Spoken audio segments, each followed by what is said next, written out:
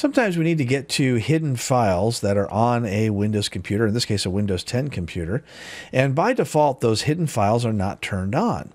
So for instance, if I go to the C drive, one of the most popular places to see hidden files would be under the Users folder. So I'm going to double click on Users, and then I'm going to pick the administrator. And one of the folders that has all your data in it, such as your Outlook email or the settings for your Adobe Photoshop, whatever it is, it's located in here, but you can't see it unless you turn that view on. So if I click on View, I'll click on Hidden Items, and there it is. And typically the data is in the App Data directory, and then most of the time it's going to be under Local.